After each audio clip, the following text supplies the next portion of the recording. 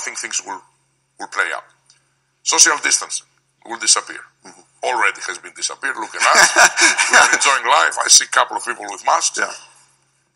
I don't think we will see many of them as we move forward. Vaccination rate, as I said, will stabilize to way lower levels than the levels that we saw when we launched the product. So, first dose, 80%. Second dose, 75%, right? So that's the prime.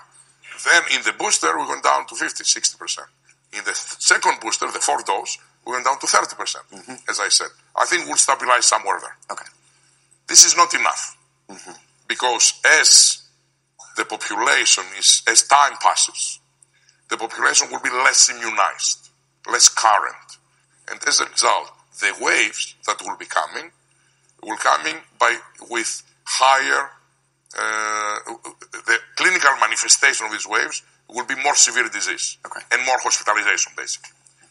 That will drive higher level of treatments, demands.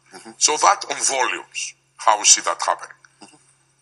What I said that our assumptions is now will stabilize at around 30% in the US, and hopefully we'll make it bigger, will change dramatically if we bring a flu-COVID combination. Sure. Right? But that will come if it comes in 25. So that comes, let's say, a step.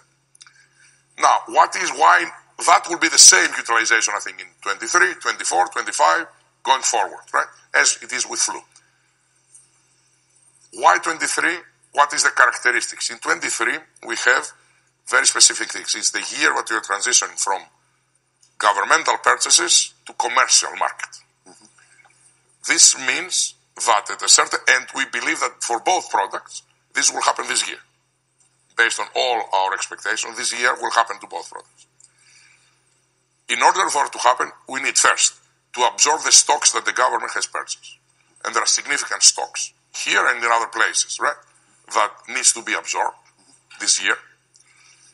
And then once you start launching, there's a different price, right? We have announced our price for the vaccine.